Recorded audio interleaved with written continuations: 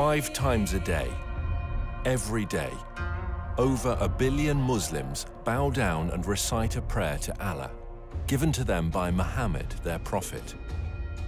Every day, 5 times a day, they face a black rock in the holy city of Mecca and submit themselves afresh to the religion of Islam.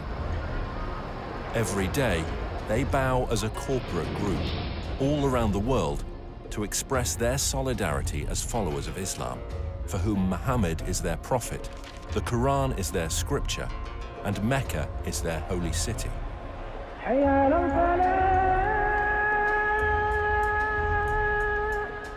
However, as archaeological discoveries are beginning to point to a different story, scholars are seriously examining and challenging the facts about the founding of Islam. And if they're right, how will it affect Muslims today? We have tools at our disposal that have never been available before. Modern technology is allowing us to reconstruct the opening years of Islam and to understand things that have puzzled historians for years. All over the world, universities, museums, and libraries are putting ancient books and writings on the internet for scholars to access. Now we can check these ancient manuscripts with just a few clicks of a mouse.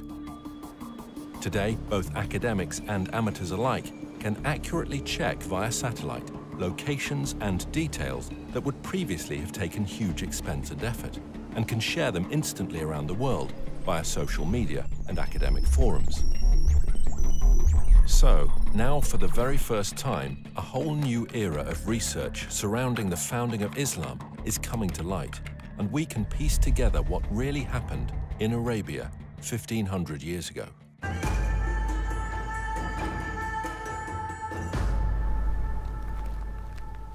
Writer and historian Dan Gibson has lived most of his life in the Middle East.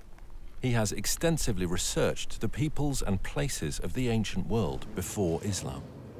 I first came to Arabia in my early 20s, and I've spent more than 30 years exploring every corner of this amazing part of the world, piecing together evidence for a radical new theory, which I believe will change our understanding of the past. Years of study have led me to the conclusion that Islam began somewhere other than where the conventional histories suppose, and that in early Islamic writings there are clues and references that reveal the hidden truth about the Mecca mystery. Back in 2002, I had occasion to visit a conference on Nabatean studies organized here by the Al Hussein bin Talal University. During the conference, I had occasion to speak with leading archaeologists from Saudi Arabia and from Jordan. I asked them specifically about the archaeological record in Mecca. While not wishing to be named or quoted, they admitted that there was no archaeological record in Mecca before 800 AD. I had expected them to defend the opinion that Mecca was a walled city with houses and gardens and public buildings and temples. They said no, there was nothing like that there. Did you know that the name Mecca is mentioned only once in the whole Quran? Muslim scholars link other names with Mecca. Names such as the Forbidden Gathering Place, or the Holy House, or the Place of Becca, or Weeping. All of these terms are universally associated with Mecca today. Nevertheless, the Quran itself does not tell us in so many words that these all refer to Mecca. Muslim scholars see no reason to debate this. But in recent years, some historians have raised questions. They have noted that Mecca was a barren place and not located on the ancient caravan route. People have imagined that the caravans carried incense, spice, and other exotic goods.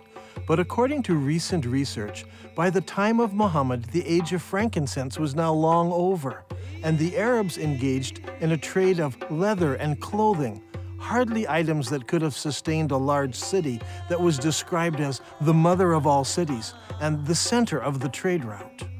Look at this map. Where do all of the trade routes intersect? There are 3 places in northern Arabia that could be described as the center of the trade route. What is interesting is that Mecca was not even a stopping place because it was not even located on the caravan route. In this film, we will find out why there is a total lack of archaeology in Mecca from the time of the Prophet Muhammad, why descriptions of Mecca do not tally with the landscape, and how an early Islamic civil war altered the truth about Islam. While Muslims all over the world believe that their holy city and their founding leaders all lived in Mecca, in Saudi Arabia, Dan Gibson believes the evidence actually points elsewhere. During my studies of Arabian history, I've come across evidence that points not to Mecca, but to northern Arabia as the founding place of Islam. Up until now, no one has ever questioned that Mecca is the holy city of Islam. Every Muslim believes that he should pray towards the Black Rock in Mecca. But years of study and countless trips to all parts of the Arabian Peninsula have led me to a radical new understanding of Islamic history. I believe that in the process of understanding Islamic history, a fundamental error has been made.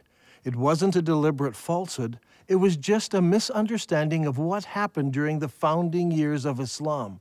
So later Islamic writers corrected what they thought was an error in earlier histories when it was actually the truth. Is it possible that over 1 billion people who follow the religion of Islam misunderstand how and where their religion began?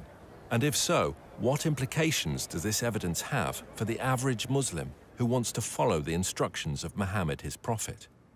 We are going to have to examine a time in history and a setting that few of us understand. For centuries, the histories of the classical world and Middle East empires have been discussed, but little effort has been given to the history of Arabia. This ignorance is true not just of the West, but also of the Arabs themselves. The Prophet Muhammad was born in 570 AD, at a time and a place that few people today really know about. His grandfather and his father were Nabatean merchants, and in fact, Muhammad himself married a merchant woman. One day, Muhammad was meditating in a cave and an angel visited him. The angel taught him words of praise to Allah.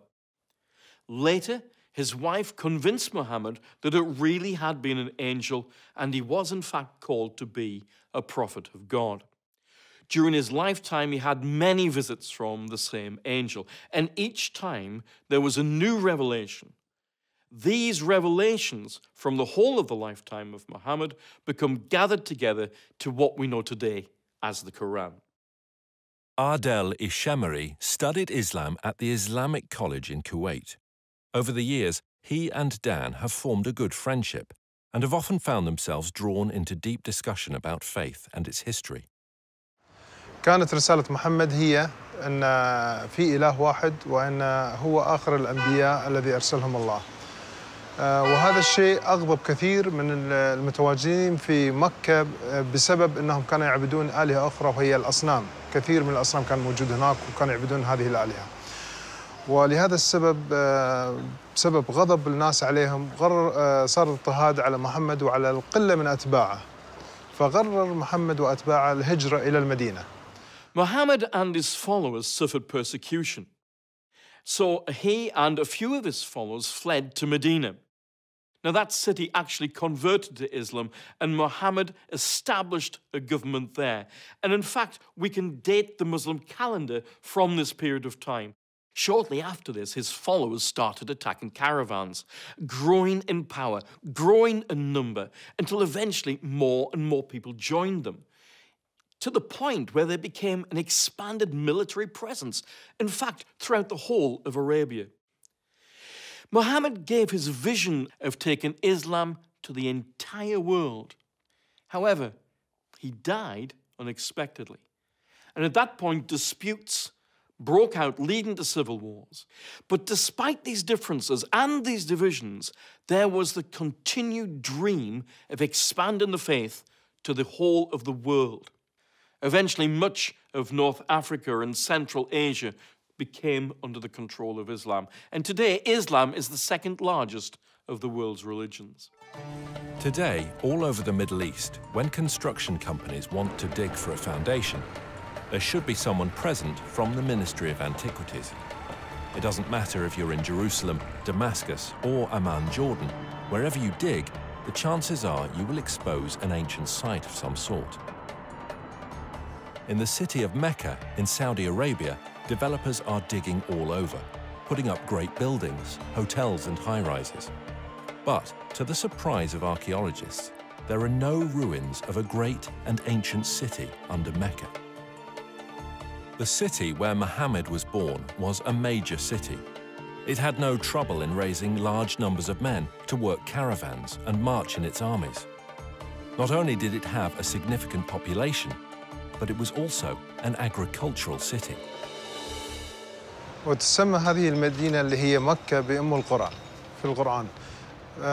أم القرى هي الاسم هذا المفروض يطلق على مدينة مبهرة، مدينة فيها آثار، مدينة فيها لها أسوار، مدينة يعني كبيرة معروفة.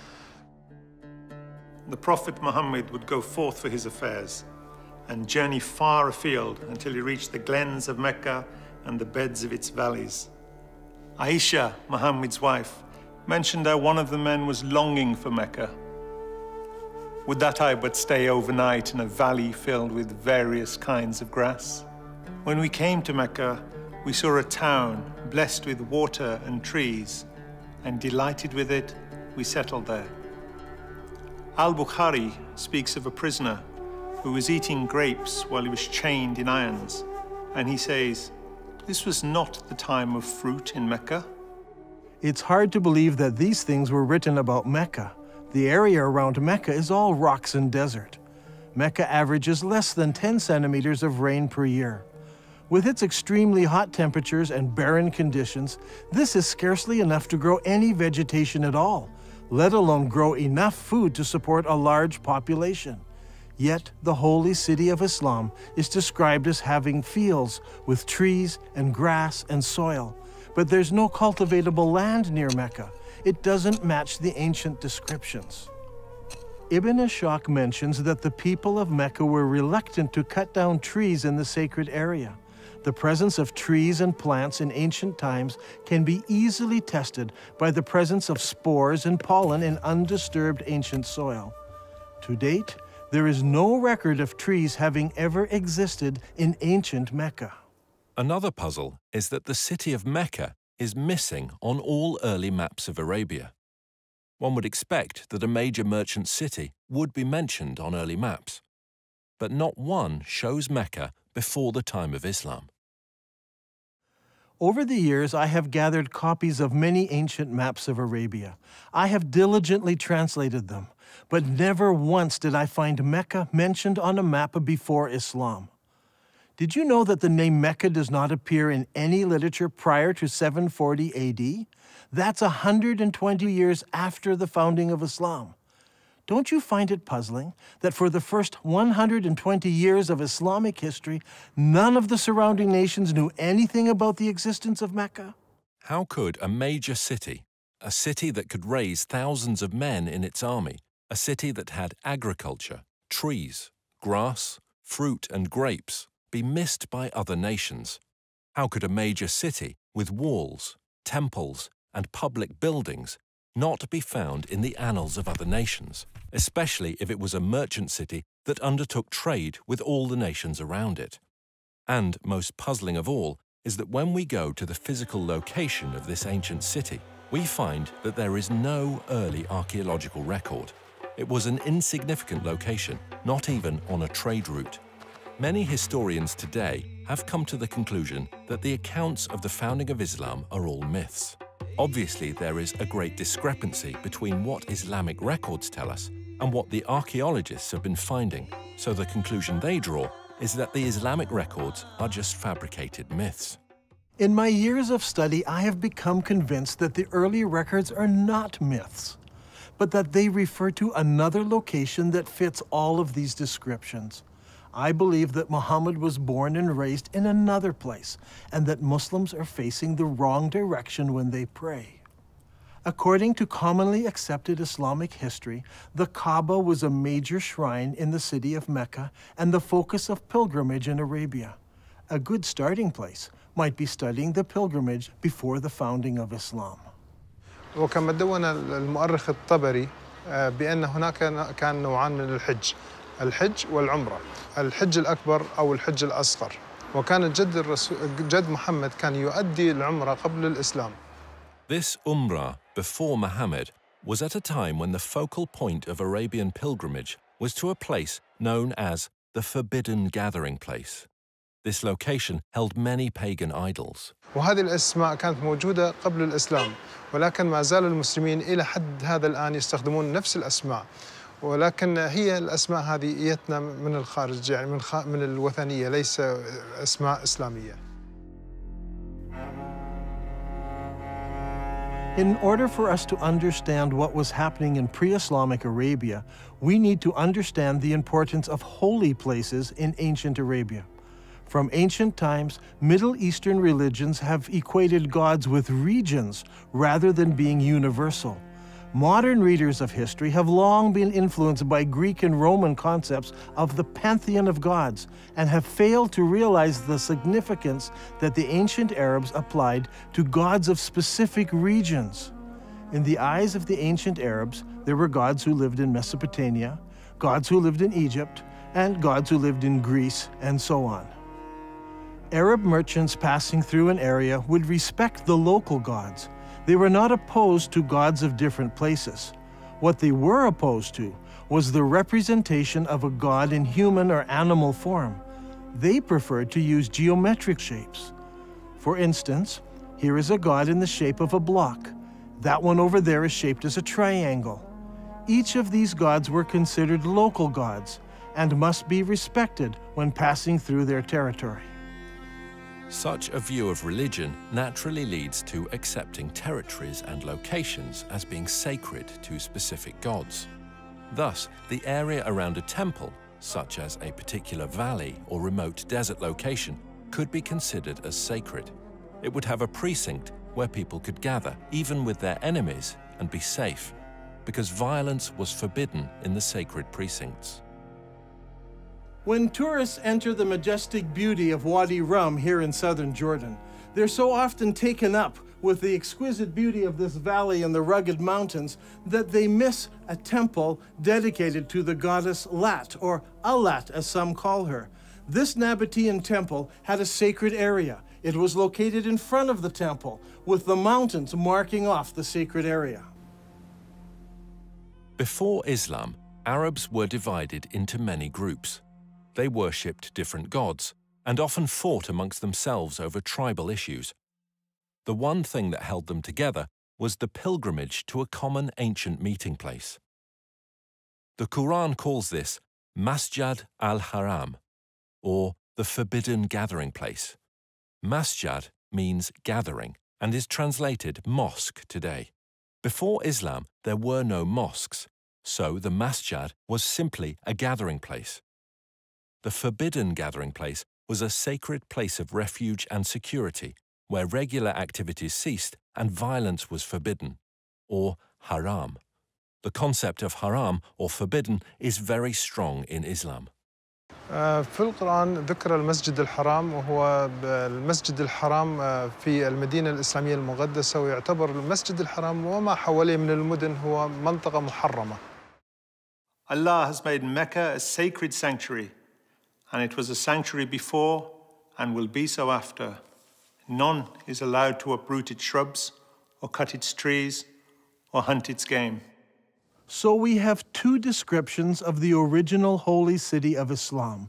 It was a haram place where killing was forbidden, and it was the focus of the pilgrimage for many centuries before the founding of Islam. Now look here, much of the graffiti found throughout the Negev and southern Jordan was written by people on pilgrimage to the ancient city of Petra in southern Jordan. Thousands of people scratched their names and messages on rocks as they made their way to Petra for pilgrimage. This creates a problem for us. Mecca is unknown in maps and literature before and during the rise of Islam. The descriptions, such as the center of the trade route, the mother of all cities, and the focal point of the ancient pilgrimage, do not fit. How can we solve this? The answer to that comes from Islam itself. المساجد في الوقت الحاضر تتجه كلها صوب القبلة، صوب الكعبة، وهناك مكان في المسجد يسمى المحراب الذي الإمام يوقف فيه ويصلي يقود المصلين، ولكن في الأيام الماضية ما كان موجود هذا المحراب، ولكن كان في حائط يتجه صوب القبلة، وكان المبنى بالكامل مبني باتجاه صوب القبلة. In Islam, it is universally understood that the Qibla is towards Mecca in Saudi Arabia. No one questions the direction of the Qibla today. However, the Quran tells Muslims they have a Qibla. The text of the Quran does not give the name of the city to which prayer was originally made. It only mentions Masjid al-Haram, or the forbidden gathering place. Muslims believe they originally prayed towards Jerusalem. According to Islamic sources, in 624 AD, Muhammad changed the Qibla to Mecca. Muhammad revealed this in Surah 2 of the Quran. Thus we appointed the Qibla to you. Indeed, it was a momentous change, except to those guided by Allah. Allah would never make your faith of no effect. Now, shall we turn you to a Qibla that shall please you? Turn then your face in the direction of the Masjid al-Haram. Wherever you are, turn your faces in that direction. As a historian of the Arabian Peninsula, I've always been interested in finding the location of the original Qibla. What direction did Muhammad pray towards before the Qibla was changed? Was it Jerusalem, as some claim? Was it Syria, as some claim? Or was it some other direction? If we were to do this study 100 years ago, it would require an incredible amount of work and research. We would have to travel the world searching ancient sites to find the earliest mosques in Islam. Now, in a few moments, we can do what used to take a lifetime. Google Earth lets us look down on sites from space, and websites like ArcNet can combine the research of hundreds of students and professors. We can examine structures based on various criteria. We choose Islamic buildings, arrange them by date into a chronological list, then determine when they were constructed, check their Qibla direction by using Google Earth, and collate this to determine when the Qibla direction changed towards Mecca. This will give us solid data to work with. Now, determining the Qibla direction is not an exact science. Some of the early mosques, like this one, are not exactly square. So researchers need to find the Qibla wall and project 90 degrees from that wall. Because early buildings were not square, we cannot use the side walls or the back walls.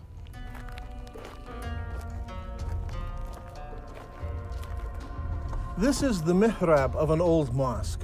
The early Arabs set the Qibla direction using the stars, and they were very accurate. The best way to determine the Qibla direction is to visit the mosque and use an actual accurate GPS unit. Not every mosque can be used for this study. Many of them were totally reconstructed over time, so much so that it is no longer possible to determine their original Qibla direction. However, a number of mosques survive. For instance, there is a mosque called the Mosque of the Two Qiblas in Medina. Islamic history tells us that it was in this very mosque that the companion leading prayers was told of the Qibla change. So he turned around and started praying towards Mecca. The question is, where did he originally face? Muslims have a ready answer. He prayed towards Jerusalem. Now today, the Mosque of the Two Qiblas faces Mecca. But in 1987, the mosque was completely torn down so it could be rebuilt. During the construction process, the old foundation was revealed, and they discovered that it did have a Qibla wall that did indeed face north, generally towards Jerusalem. And so Muslims believe originally the Qibla was towards Jerusalem. There is a simple way that this can be put to the test. If we go to the earliest mosques that were built, where we can identify their direction of prayer, we can plot them on a map and see if their lines converge. We'll find one of three things. They all point in different directions. They all point to Jerusalem, or they all point to another location. After the Mosque of the Two Qiblas in Saudi Arabia, there are a further 11 early surviving mosques that we can research. These are located in China, Egypt, southern Jordan, Lebanon, Central Jordan, Yemen, Israel, Iraq, Jerusalem, West Bank, and lastly, Lebanon. So, if we go in the order that they were built, the second surviving mosque was built in Guangzhou, China. Guangzhou is the modern name for what was known as the city of Canton. When Marco Polo reached this city in 1300 AD, he discovered over 100,000 Arab and Persian merchants living there. You see, the Arabs had been trading with the Chinese for hundreds and hundreds of years.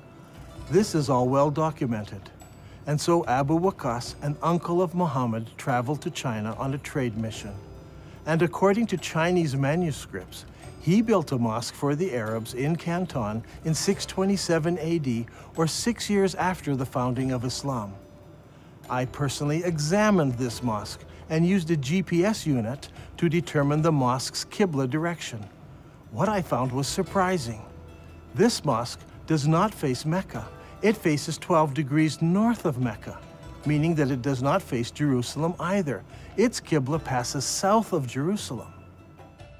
The next mosque was built in 641 AD, about 20 years after the founding of Islam, in the town of Fustat, just outside of Cairo. This mosque was rebuilt and enlarged several times, so that today the original foundation is no longer evident. However, a description of the original ground plan of the mosque survives, and the Islamic records tell us that the first Qibla pointed east and later had to be corrected towards the south, towards Mecca. The next surviving Islamic building is the Umayyad Palace, built here at Humayma in southern Jordan. Around 700 AD, or about 80 years after the founding of Islam, the Abbas family built a large manor house here. This house had no special mosque area. Rather, the faithful would line up here in the courtyard to pray. This house has a Qibla direction, but it is not towards Jerusalem. The following year, a new mosque was built in Baalbek in Lebanon. Notice that its Qibla does not point to Mecca. 1 year later, the Umayyads built a large and impressive mosque here on the citadel in Amman, Jordan. This mosque points south. Mecca is over there. A couple of years after this, in 705 AD, or 84 years after the founding of Islam, Muslims constructed the Great Mosque of Sana'a in the capital city of Yemen. While this mosque points in the general direction of Mecca, it actually points to the west of Jerusalem. The following year, in 706 AD, the Umayyad Muslim rulers built Khirbat al-Minya, a large palace complex in Israel on the shores of Galilee. This palace complex had a specific room used as a mosque. According to the inscription set into a gateway, it was built 87 years after the founding of Islam by the Muslim ruler Al-Walid. This building and its mosque do not face Jerusalem. That same year, the Muslims also built the Wasit Mosque in Iraq. Originally, archaeologists claimed that this mosque pointed to Jerusalem. However, further research has shown that this mosque points south of Jerusalem. The next mosque is the Al-Aqsa Mosque in Jerusalem itself. This mosque is not the temple dome, but rather the old mosque to the south of the dome. This mosque is already in Jerusalem, but it also has a Qibla. And it does not point to Mecca. The next mosque we come to was built in 724 AD, 103 years after the founding of Islam.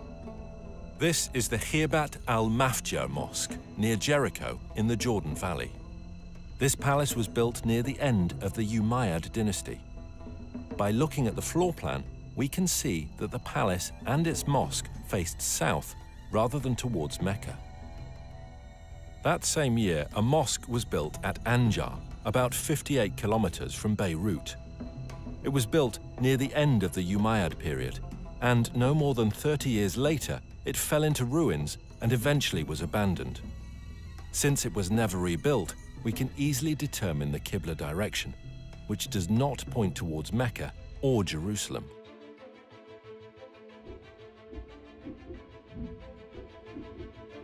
Now, let's put this all together onto one map.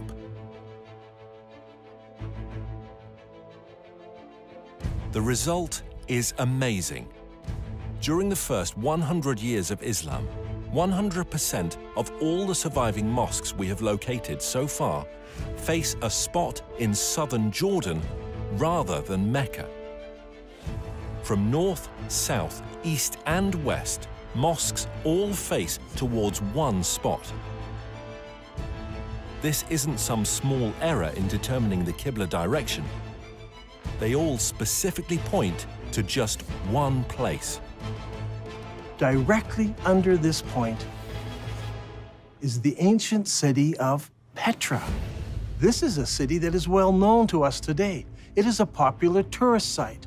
Tourists come from all over the world to marvel at the great temples and the monuments in this city. Could it be that Petra is the mother of all cities described in the Quran? It was the focus of the ancient Arab pilgrimage. So could Petra also be the birthplace of Muhammad and the founding city of Islam? دان غريب، يعني أنت تقول إن البتراء لكن البخاري يقول لنا هي القدس. فشلون تبي نفكر في هذا الأمر؟ شلون تبينا نقبل هذا الشيء؟ يعني البخاري قال لنا القدس. Every good Muslim tells me that Muslims used to pray towards Jerusalem. They know this because Bukhari tells them this. And I agree, Bukhari says it was Jerusalem. But Bukhari is writing some 200 years after Muhammad, and he's writing more than 100 years after the Qibla change took place. So he's not an eyewitness. He's just collecting what people are remembering. And he actually notes several conflicting ideas that were circulating at the time. While some people were offering morning prayer at Quba, a man came to them and said, "A Quranic order has been revealed to Allah's apostle tonight, that he should face the Kaaba at Mecca. So you too should turn your faces towards it." At that moment, their faces were towards Syria. And on hearing this, they turned towards the Kaaba at Mecca. I believe that originally Muhammad, while living in Medina, prayed north towards Petra, which was in the Roman province of Syria. By the time Bukhari was collecting his stories, people had forgotten Petra, and everyone remembered that their great-grandparents prayed towards Syria. دان القرآن يقول لنا مسجد الحرام في بكة. فيا ترى بكة وين موقعها الحقيقي؟ Those who bring up the argument about Becca raise an interesting point. I agree that in Islamic literature, the name Becca is synonymous with the first holy city of Islam. When Muhammad was a young man, the people decided to rebuild the Kaaba. In the rubble, they found several building blocks with inscriptions written in Syriac, the language of the Nabateans. They found a Jew who could translate it for them. "I am Allah, the Lord of Bika. I created it on the day that I created heaven and earth and formed the sun and moon, and I surrounded it with 7 pious angels. It will stand whilst its 2 mountains stand as a blessing to its people with milk and water." The word Becca is an ancient Semitic word which means to weep or lament. If a location was assigned the title Becca, it would mean the place of weeping. The name Becca has never been used of Jerusalem. It appears only once in the Bible in Psalm 84. Here it is used in reference to a valley of weeping. But the Quran also speaks of a valley of weeping, where Hagar was weeping over Ishmael. The Quran places this story in Becca, which is the early name for the place where the Kaaba was built. Surely this location was not Jerusalem, which is built on top of a mountain and not in a valley.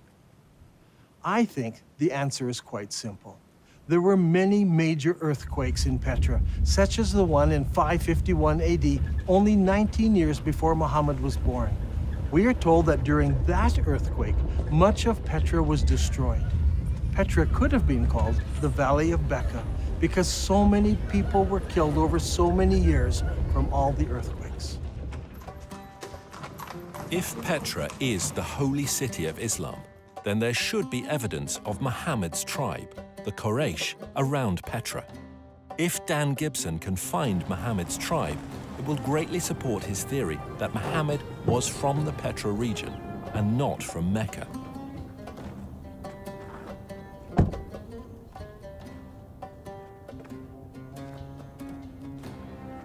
Long ago, this was known as the city of Hawar, or Humayma as it is known today. Archaeologists have uncovered a farmhouse belonging to the Abbasid family and a mosque built sometime later. When the Muslims of Iraq defeated the Umayyads of Damascus, they wanted a member of Muhammad's family to support and legitimize their revolt. And so they came here to Humayma, 27 miles from Petra. It was here that they found Muhammad's family and the Quraysh tribe. They didn't go to Mecca in Saudi Arabia or Medina. They came here to Humayma, 27 miles outside of Petra. It was here that they found the Quraysh tribe and the family of Muhammad, not in Saudi Arabia. So far, we have discovered that the early mosques of Islam all faced the ancient city of Petra. But does the city of Petra fit the Islamic descriptions of the original holy city of Islam? There is a story told by all of the early biographers of Muhammad. It concerns Abdullah, Muhammad's father. He was working in the field one day, and he came home with dirt on his hands. He went in to his first wife and said, "Lie with me," but she refused because he was dirty. So he went out, washed off the soil, went into his next wife, Amina. She conceived, and in this way, Muhammad was born. What is important to us about this story is that all of the early writers use the same word for the dirt on Abdullah's hands. They all use an Arabic word for soil, especially the soil of a cultivated plot or field. The problem is, there is no cultivatable land near Mecca. However, when we come to Petra, we discover that Petra had water, fields, and trees. According to archaeologists, there were private and public gardens, as well as running water brought into the city through aqueducts and clay pipes. Archaeologists have described fruit trees, grapes, and gardens existing in ancient Petra. Even today, there are cultivated plots of land between Petra and El Beida, which is 5 kilometers away. By analyzing ancient soil, researchers have discovered that only 100 years ago, the hills around Petra were covered with trees, including oak, juniper, pistachio, and carob. Not only did the holy city have trees and fields, it was also a walled city. Ibn Ishaq says, and they surrounded him by the walls of Mecca. Now this is very puzzling because Mecca had no city walls. Some think perhaps this was a house in Mecca, but Ibn Ishaq specifically says the walls of Mecca. But Mecca was not a walled city. So what about Petra? Petra was built in a valley. On either side of the valley were large mountains with cliffs. These cliffs were as good as city walls. So the people of Petra built walls from one mountain cliff to the other mountain cliff, both on this side of the valley and also on the other side of the valley. So Petra had city walls. Another distinctive feature in Petra is that it contains a very unique stream. Now, usually you have a valley with mountains on one side, mountains on the other, and a stream running down the center of the valley. But in this case, long ago, earthquakes cracked these mountains so that there is a crack in that mountain, water runs through that crack, across the valley, and out the crack in the other side. The Nabateans built a colonnaded street from one mountain to the other mountain, and beside it was a rainwater course. Let's go down there. Now, in Islam, one of the duties of the pilgrims is to go 7 times between 2 mountains called Marwa and Safa. What is interesting is that Bukhari tells us that Muhammad chose to do this, running in the rainwater course between the 2 mountains. But there are problems. Safa and Marwa are just small rocks. Today, they're housed right inside of the mosque building. As you can see on this drawing, there was no rainwater course between these two rocks. But here in Petra, the description fits exactly from one mountain to the other. There are 4 ways into the Petra Basin. Since Petra is in a valley, one could enter from either end of the valley. During the year of the contest of Mecca, the Prophet entered Mecca through its upper part. But there were also other ways of entering Petra. The ancient records tell us that the holy city could be entered and exited by a crack in the rocks. In Arabic, this is called a thaniya. Al-Bukhari mentions this several times. Allah's apostle used to enter Mecca from the high Thaniya and used to leave Mecca from the low Thaniya.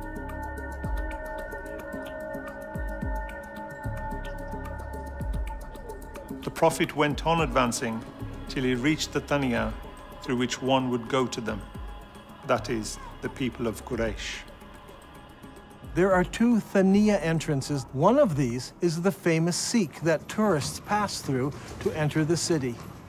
The other is on the far side of the colonnaded street and leads into a maze of canyons that eventually empty out into Wadi Araba below the Dead Sea. Petra also has many temples. Over here is what is known today as the Temple of the Winged Lions, or the Temple to Al-Uzza. Behind me is what is known as Kesser al-Bint today, or the temple to the god Dushera. This short chain of mountains here was the home to the god, and here in the very heart of the mountains is the temple to this god, El-Dushera. Now, Ibn Hisham relates to us a very interesting story. It's very early in Islamic history. Only a few people have converted to Islam at this time. One of those was a man known as Al-Tufail bin Amr of Mecca. He accepted Islam on one of his journeys, and once he returned home to Mecca, his wife also decided to accept Islam. Al-Tufail then tells his wife to go to the temple of Dushera and cleanse herself there. In the sacred area, there was a trickle of water where she could wash herself. She did this and returned home and learned about Islam. Did this story take place in Mecca, 1,000 kilometers away, where there is no temple to Dushera? Or did it take place here in Petra? If it did, then Dushera's temple is there. She would have come down to this temple, washed herself, and gone home. Is there a temple to Dushera in Mecca, in Saudi Arabia? No. There are no temples, no cracks in the rock, no water stream, no city walls, no grass, no trees, nothing. It's all here in Petra. And for the first 100 years, every mosque in the entire Islamic world pointed here to Masjid al-Haram, the forbidden gathering place, here in Petra. There is no other city in the world that fits this description so perfectly. Now, Al-Haqtab had so harassed Zayd that he forced him to withdraw to the upper part of Mecca, and he stopped in the mountain of Hira, facing the town. It's interesting to note that in this account, Mount Hira is located in the upper part of Mecca. If you go to Mecca today, the cave of Hira doesn't face the city. But here in Petra, the high side of the city is north of the colonnaded street, and the low part of the city is south of the colonnaded street. In effect, the city was divided in half by the colonnaded street. If Petra is the holy city of Mecca, then the cave where Muhammad received his first revelation should be located there. The ancient records say that the cave faced the town, and that it was low down since Muhammad tried to climb the mountain to throw himself off. If that's the case, I think I know just the spot, but we'll have to go over there.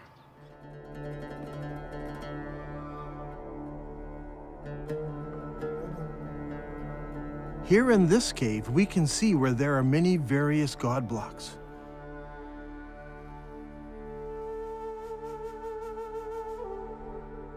Up there is a large crescent symbol. This is just the sort of cave where young men would go to contemplate the meaning of life. The descriptions and location of this cave are just like the ancient records describe it. Just outside of the city, the entrance facing the city, and evidence that people spent time here in religious worship and meditation. I think that this is one of the holiest spots for all of Islam, and it's here, in Petra.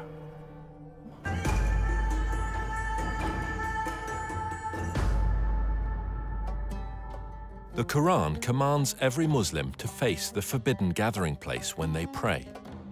Now, the forbidden gathering place wasn't a building. It was much more than this. It was a large area marked out with special stones.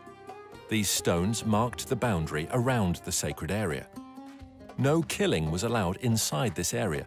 Even birds were not killed. Now, what kind of stones would you need to mark out such an area? If you had just small round stones, they would be lost among the other stones of the desert. They must have been larger stones. And there should have been something special about them, so that you knew for certain that this was the boundary of the sacred area. Today, in Mecca, there are no special boundary stones. Historians have long wondered what these marker stones might have looked like, but they seem to have been lost in the years that have passed since then. Or perhaps they were never there. If Petra is the original holy city of Islam, then of course the special stones wouldn't be in Mecca. They would be in Petra. Now there's a feature about Petra that's absolutely fascinating. Whenever tourists come to this city, they pass by a number of square-cut stones known as the Jinn rocks. This is a fanciful name given to them by the local Bedouin. What is interesting is that there are more than 20 of these large square stones marking all of the entrances of the city. Is it possible that these mark out the forbidden sanctuary? Perhaps that's why they're not located in Mecca. If that is true, then Masjid al-Haram, or the forbidden sanctuary, would have been located here. And if it was located here, then the Kaaba would have been located here as well. But it's not, because a man named Ibn Zubair moved it. So far in this program, we have been examining the direction of prayer that Muslims originally faced. As we've seen, all of the mosques constructed during the first 100 years of Islam pointed to Petra.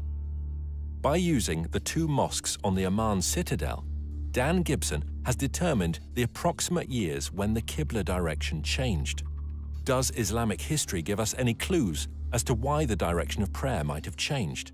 If we look into Islamic history at this exact time, we come face to face with the Second Islamic Civil War. حصلت حروب كثيرة في الإسلام، ولكن أيضاً حصلت حروب أهلية بينهم بسبة الخلافة بعد وفاة محمد. ولهذا السبب صار في شيعة وسنة.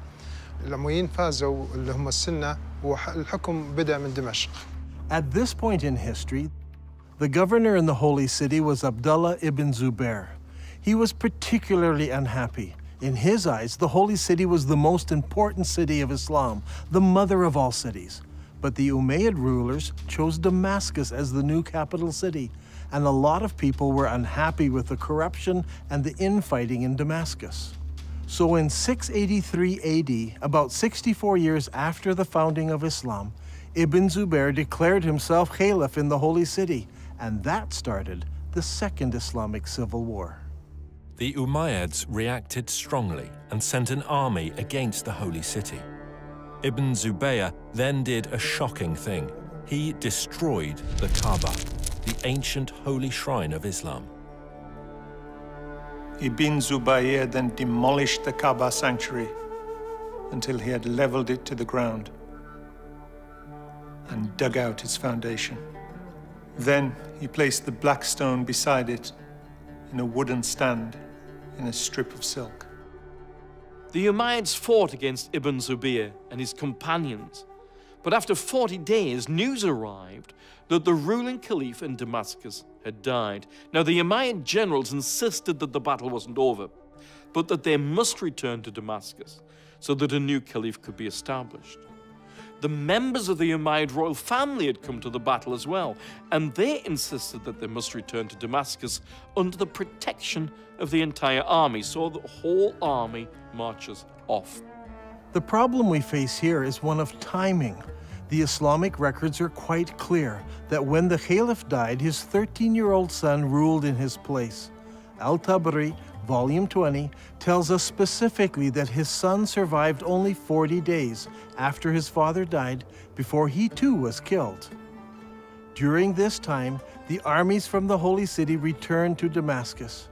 Now, a slow-moving army would have taken many days to cover the 1,400-kilometer trek across the desert from Mecca in Saudi Arabia to Damascus in Syria.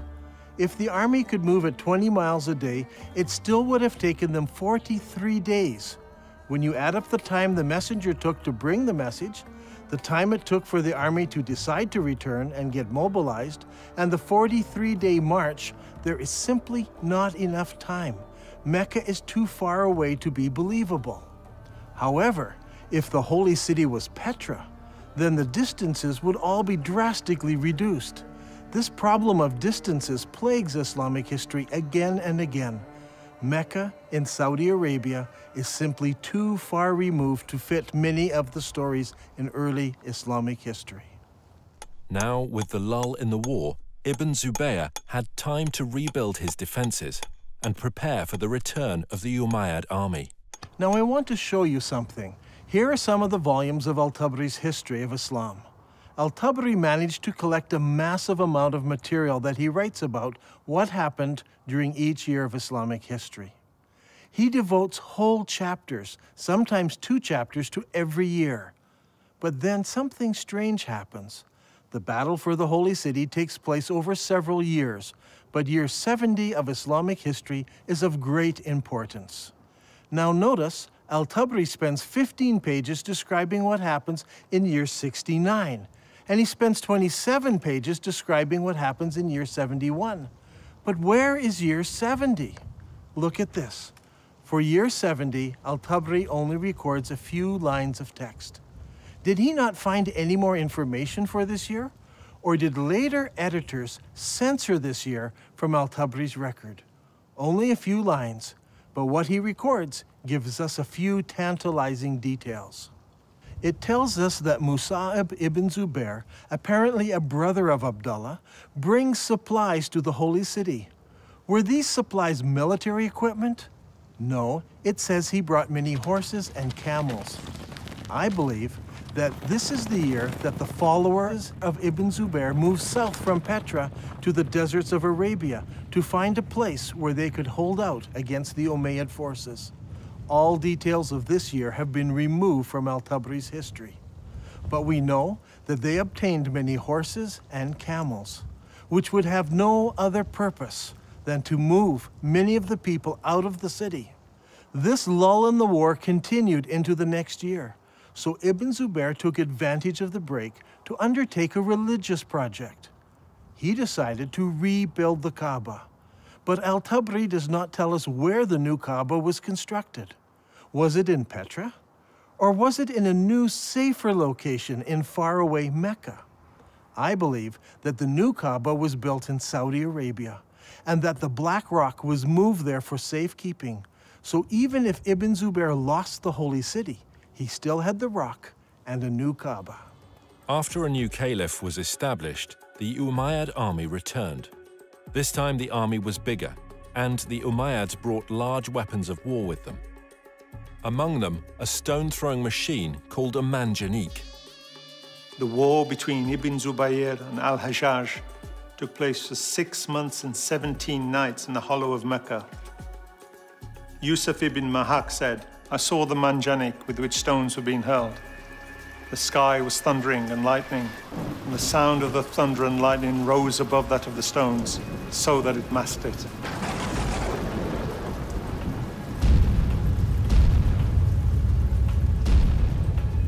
During the fighting, Ibn Zubair took refuge in a ruined building beside the Kaaba, and this began another battle, which completed the destruction of the Kaaba area of the Holy City.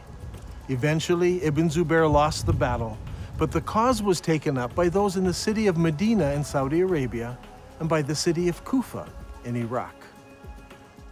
I believe that during this time, the Islamic world was thrown into contention. Should they pray towards Petra, or should they pray towards Mecca? The great Islamic empire had divided into two. Originally, the Umayyads ruled from Damascus, and they prayed towards Petra. But they were defeated in battle, and now the eastern part of the empire was ruled by the Abbasids, who all constructed their mosques facing towards Mecca. It was during this exact time that we see a change in mosque construction. Before this, every new mosque constructed faced Petra. But now, for the first time, some of the new mosques began to face Mecca in Saudi Arabia. But the problem still existed. What do you do with the old mosques? They were built facing Petra.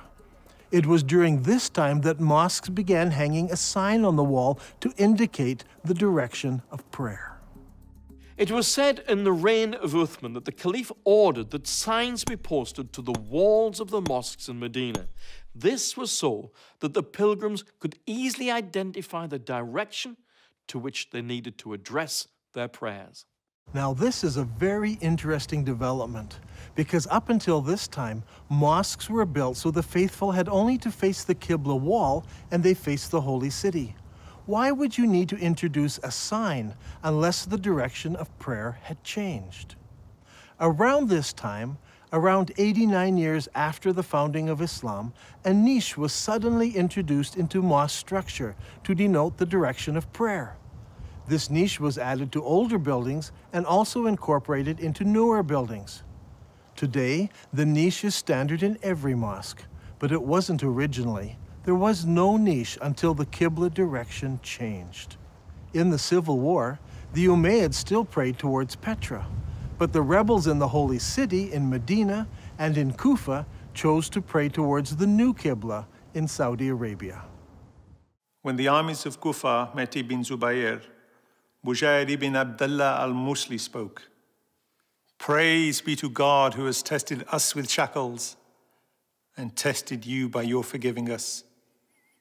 Ibn Zubayr, we are people who turn to the same Qibla as you.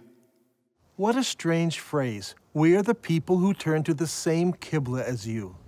Muslim historians argue that this means the same Qibla as every other Muslim. But now that we have uncovered evidence of the change of Qibla at this very time, this phrase takes on special significance. The people of Kufa join with Ibn Zubayr in accepting his Qibla. This is key to understanding much of what takes place later. Even though Ibn Zubayr is eventually killed and seems to lose the civil war, the city of Kufa plays a major role in the development of the new Abbasid dynasty, and Kufa becomes a theological center and a place for copying Qurans. In the Islamic world, things were a mess. Not only were Muslims divided politically, they were divided religiously. Obeying the wishes of Allah as revealed by the Prophet Muhammad was at the very heart of Islam.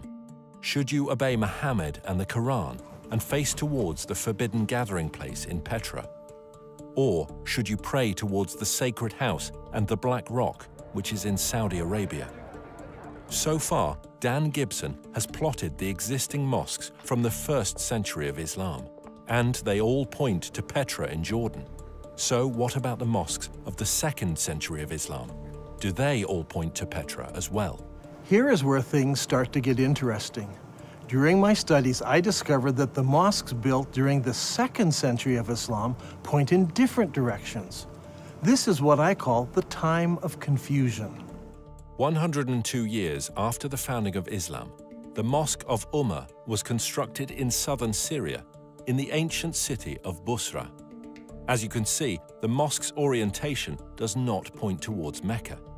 But clearly, it does not point to Petra either. 5 years later, the ruling Muslims built a palace in the Syrian deserts known as Qasr al-Hayar al-Gharbi. This is a drawing of the floor plan of the palace and the mosque in the corner of the complex. The whole complex seems to face somewhere between Petra and Mecca. A couple of years later, Qasr al-Hayar-i-Shaki Palace was built about 100 kilometers north of Palmyra. If we examine the ground plan of the palace buildings, we notice that the palace and its mosque don't seem to align to either Mecca or Petra. Once again, it points in between. Is it possible that something had happened which made the builders not want to choose either Petra or Mecca, so they pointed the Qibla between the two? We can see from the map that the Qibla points exactly between the two cities. It is not a slight error in calculation, but a deliberate avoiding of both Petra and Mecca. So, we must find an answer elsewhere to explain that change. 109 years after the founding of Islam, a mosque was built in Bangalore, Pakistan. Like all of the other mosques of the period, it had only a Qibla wall without a niche. This mosque, however, pointed towards Mecca in Saudi Arabia. Here we have the very first mosque that we can identify as pointing to Mecca. There may have been others built that no longer exist, but this mosque is significant because it's the earliest surviving mosque that we can truly say faced Mecca in Saudi Arabia. And, what is astounding, is that it was built about 100 years after the death of Muhammad. This is very late for Muslim historians, and it is going to cause traditional Islamic history all kinds of trouble. One of the most important buildings in our study is found here on the citadel of Amman, Jordan. This Umayyad palace was built about 122 years after the founding of Islam. Now, if you remember, we looked at an Umayyad mosque built over here. This mosque points directly towards Petra, but when they built the palace, its Qibla direction was directly towards Mecca. So clearly, the Qibla direction changed sometime between the construction of those buildings and the construction of this palace. This will help us determine how and when the Qibla direction changed. Remember, it was during the construction of this palace that the name Mecca first appears in literature anywhere. الغريب أن مكة لم تذكر طول هالسنين هذه لا في الكتب الأدبية ولا الكتب الإسلامية، ولكن ما تم ذكرها إلا عند تغيير القبلة، وهذا شيء غريب جدا. يا ترى شنو الأسباب؟ يعني المفروض أنه يذكر في الكتب الإسلامية في التاريخ الإسلام، ولكن لم يذكر هذا الشيء إلا عند تغيير القبلة. هذا شيء غريب. The next major mosque that was constructed was built 32 kilometers south of Amman, Jordan. This was known as the Mushatta Palace and Mosque, and it was built in 743 AD. As you can see, it was a very large and impressive Umayyad palace, with the mosque located in the southern part of the structure, facing Petra. Indeed, the entire complex faces Petra. What makes this interesting is that it seems that Islam is now split into several groups. There were the traditionalists, who built their mosques like this one, facing Petra. But there were reformers whose mosques face Mecca. And there were others who were not in either group, and they refused to select either of those qiblas. During this time, a significant change took place in Islamic history. The Umayyad rulers of Islam in Damascus were defeated by the Abbasids of Kufa. In 754 AD, Al-Mansur, the new caliph, commissioned the construction of a brand new eastern capital, choosing Baghdad in Iraq as his site. The new city was built on a spectacular design. Rather than the haphazard shape common to most Middle Eastern cities, this city was built in a great circle. The designers went out to a brand new area and used ashes to draw out the city plan on the ground prior to construction. The city, which was completed in 767 AD, was 2 kilometers in diameter. As you can see on this drawing, the main mosque of the city had no niche indicating the direction of prayer. That was to come later. One wall was used as a Qibla wall, and that wall pointed directly to Mecca, as would all of the other mosques built from now on by the Abbasid rulers. If this is all true, then the Prophet Muhammad and the first 4 rightly guided caliphs in Islam, and the following Umayyad rulers who ruled Islam from Damascus, all prayed towards the city of Petra. But late in the Umayyad reign, something happened that caused the builders to change the direction of their mosques. Some pointed to Petra, some to Mecca, and some chose to be neutral and point between the two. This created a problem for the western half of Islam. The people in the West were still loyal to the earlier Umayyads, So the Islamic world is now split into two. The Abbasid rulers in Iraq control the eastern part of the empire, and the Umayyad rulers control North Africa and Spain. This is an important time in Islamic history because the Umayyads in Spain now blossom in culture and begin to build beautiful and impressive buildings. The builders in Spain had a problem. Traditionally, Umayyads all prayed towards Petra. But, as we're going to see, something devastating happened, resulting in future mosques no longer facing that direction. Their enemies, the Abbasids, now pray towards Mecca in Saudi Arabia, so they don't want to choose that direction of prayer. So what should the Umayyads do? As I examined the mosques built by the Spanish Umayyads, I discovered a most surprising development.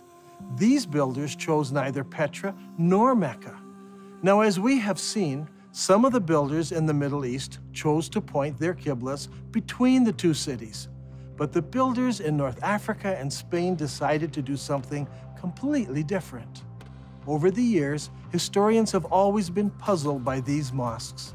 Their qiblas seem to point towards somewhere in South Africa, but all of the African and Spanish mosques point to slightly different places. It all seems very confusing. However, when plotted on a map, we can see that the mosques of North Africa and Spain all have qiblas that are parallel to a line drawn between Petra and Mecca. So rather than choosing Petra or Mecca, they chose to make their qiblas parallel to a line drawn between the two cities. كل المسلمين يعرفون بأن مكة موجودة في السعودية، وأنت في نظريتك اليوم يعني تقول لي مكة موجودة في البتراء، على أي أساس أنت جبت هذا الفكرة؟ يعني شنو الدليل؟ شنو البرهان هذا؟ يعني برهانك ودليلك على هذا الشيء؟ احنا اللي عارفينه أن مكة موجودة في السعودية، فعلى أي أساس أنت جبت هذا الشيء؟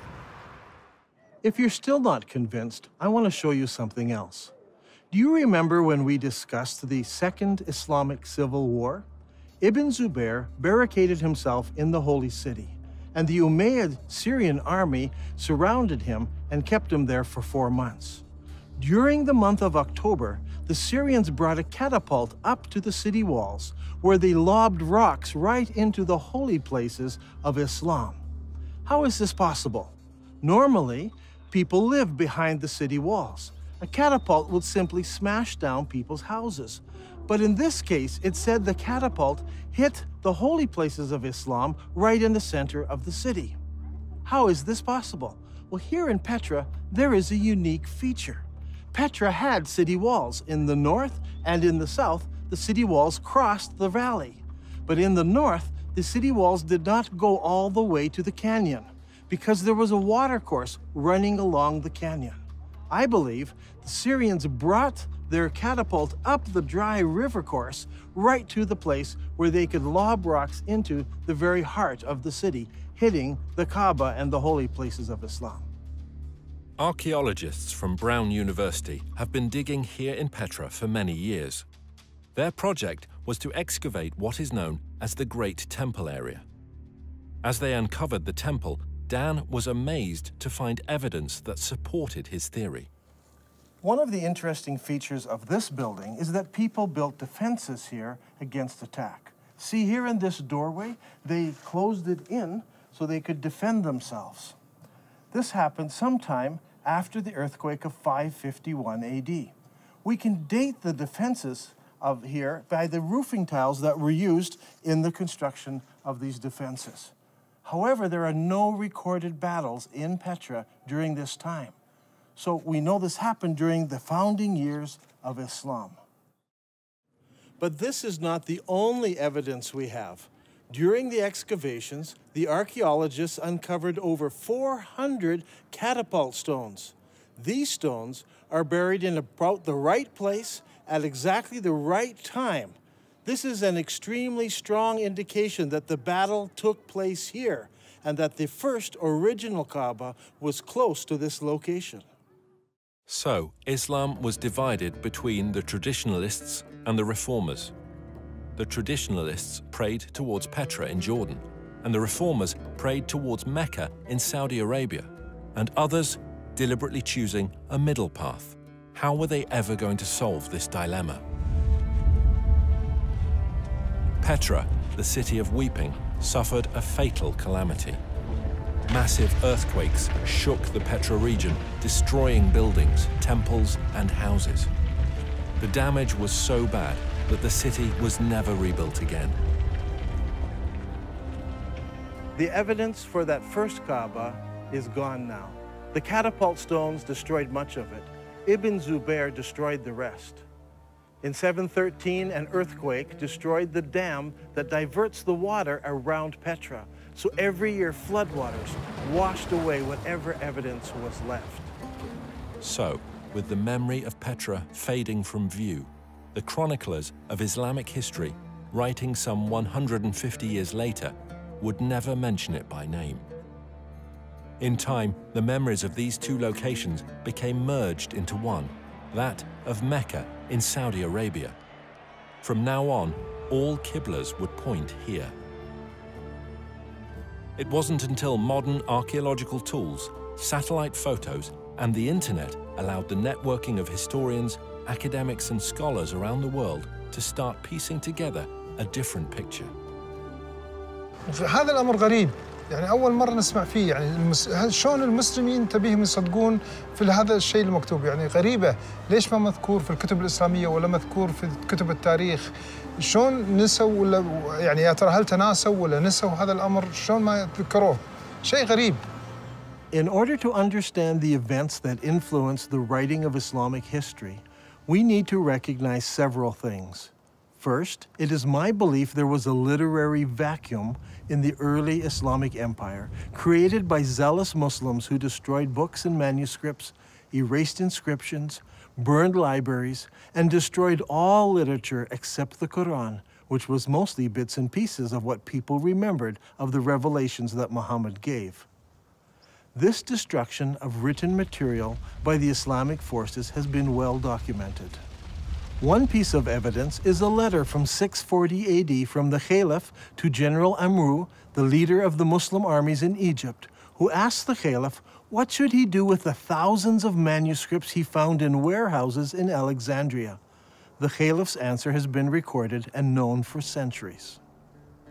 As for the books you mention, here is my reply. If their content is in accordance with the revelations of Allah, we may do without them. For in that case, the revelations of Allah more than suffice. If, on the other hand, they contain matter not in accordance with the revelations of Allah, there can be no need to preserve them. Proceed then and destroy them. The Muslim writer Ibn al-Kifti tells us that the books were distributed to the public baths of Alexandria, where they were used to feed the stoves, which kept the baths comfortably warm. They say it took 6 months to burn all that mass of material. Eutychius, the Patriarch of Constantinople, recorded that there were 4,000 baths that received books from the Alexandrian library. This burning of books, however, did not start in Egypt, but 4 years earlier in Persia. Caliph Umar's army met with the Persian armies in the Battle of Qadisiyah in the year 636 AD. In early January 637, the Muslim advance guard reached the outskirts of Ctesiphon and laid siege to the city for 2 months. Eventually, the city fell and the Muslims occupied it. During the fighting, the palaces and the library at Ctesiphon were deliberately burned. In the end, the only book that managed to survive in Arabia was the glorious Quran. When it comes to the history of the Quran, historians have struggled. It seems that most of the Quran was retained in an oral fashion rather than written form.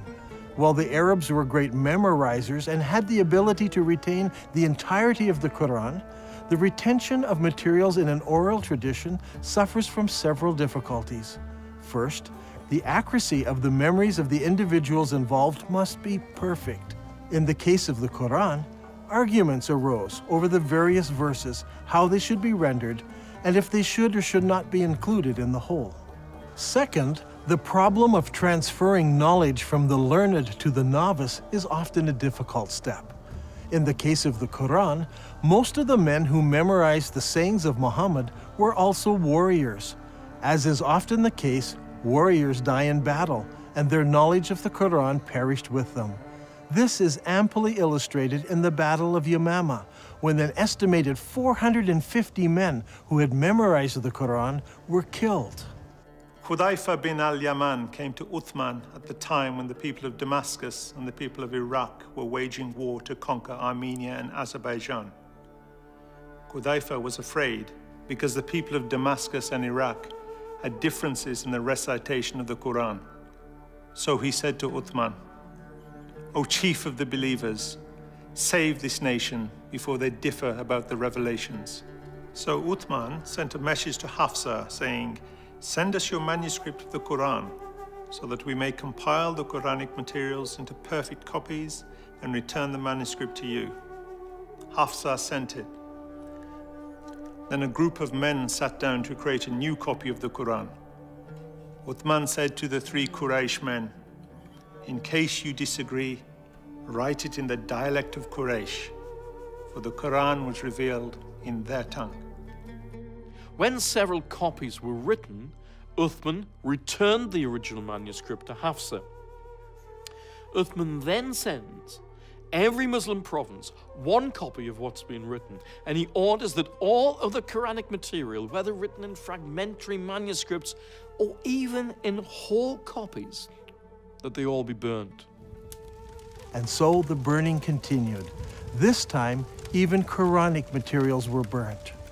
But it did not stop the arguing about what should or should not be included in the Quran. When the new Qurans arrived in various provinces, people argued against them.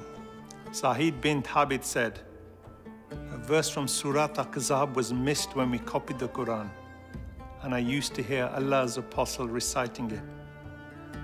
So we searched for it and found it with Husayma bin Thabit al-Ansari." These 5 or 6 copies were now the only Qurans in the entire Muslim empire. Uthman's order to burn all other Quranic material tried to wipe out all Qurans everywhere, except the few that were held by the provincial governors. In effect, all non-Muslim books were destroyed, and then the Muslims destroyed all of their own books and writings, except for 5 or 6 copies. Remember, the Islamic Empire at this time stretched from the Atlantic Ocean through the Middle East all the way to Afghanistan, and only 5 or 6 copies of the Quran existed in all those millions of square kilometers. This is what I refer to when I speak of a literary vacuum. Much later, once the Abbasids took control of the Islamic Empire, they recognized this literary vacuum and they set out to correct it. The problem was, they were interested in producing an Abbasid version of Islamic history. So all of the materials produced under the Abbasid control reflected the politically correct version of Abbasid history. These histories and hadiths about the previous 250 or more years were collected, copied, and distributed. Those books that were written earlier were either destroyed or edited by later writers who thought they found errors in them. Under Abbasid rule, massive religious, scientific, and academic projects were undertaken. The Abbasid rulers encouraged scholarly development that would not only present the early years of Islam in a good light, but would also confirm their own right to ruling the empire. During this period of time, we find the great Islamic historians writing their treatise on Islamic history, and they also edit the earlier accounts. For example, we don't have Ibn Ishaq's original biography of Muhammad, as Ibn Hisham, under the Abbasids, corrected what he called grievous errors in the original account. After the editing of Ibn Hisham, the rest of the great Islamic historians began to write their histories, and they present us with an Islamic history that was tailored to suit the religious and political worldview of the Abbasids of their day. Is it possible that Muslims today are victims of an Abbasid cover-up? Did the Abbasids purposely turn Muslims away from praying towards the forbidden gathering place in Petra, as the Quran commands, and make them pray towards the Black Rock, now residing in Mecca? Are Muslims still being misled by Abbasid propaganda? I believe the stage was set when early Muslim leaders gathered together the various scraps of the Quran. The problem wasn't the collection, it was the destruction of anything that opposed their view. There is a great divide here between Western thought and Muslim thought. In Western thought, the later manuscripts are less reliable, as they are copies of copies. We need to go back to earlier source material, as it's more accurate. Muslims, on the other hand, think earlier manuscripts are less reliable, and later manuscripts replace earlier manuscripts. Even in the Quran, later revelations replace or abrogate earlier revelations. Once you allow the concept of abrogation, you open yourself up to accepting all kinds of changes. If the Abbasids tampered with history, did they go so far as tampering with the text of the Quran? For instance, how did the name Mecca get into Surah 48? Abu Bakr, the successor of Muhammad, made the first compilation of Quranic material.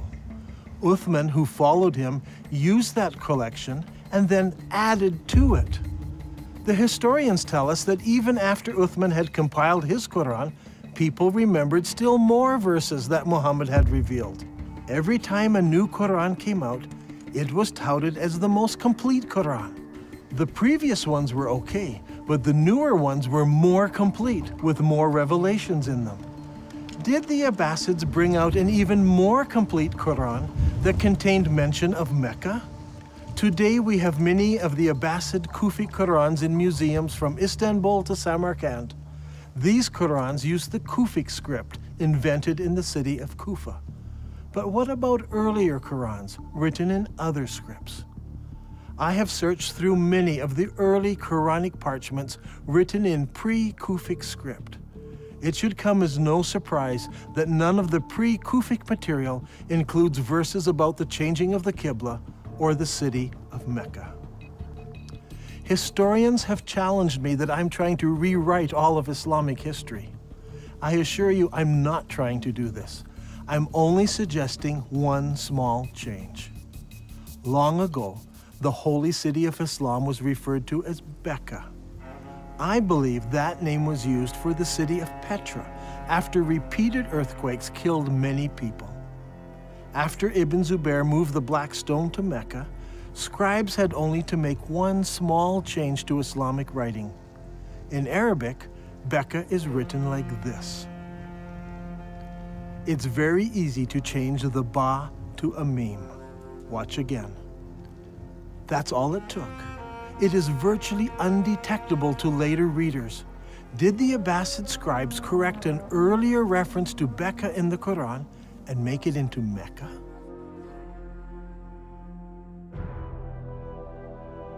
I believe that all of the evidence points to Petra as being the ancient city of Becca, the founding place of Islam. All of the mosques of the first century of Islam point to the forbidden gathering place in Petra, and all of the descriptions fit Petra, not Mecca. Muslims are instructed in the Quran to pray towards the forbidden gathering place. The Quran says nothing about the Black Rock. It is clear that although Dan Gibson's research is rooted in Islamic history, and he has a great affection for the Arabic world, his theories will be challenging to Muslims. As faiths around the globe come under increasing scrutiny to prove the veracity of their origins, all religions need to consider serious research they may find difficult. Islam needs to ask if it is possible that over 1 billion people have been misled by Abbasid propaganda regarding how and where their religion began.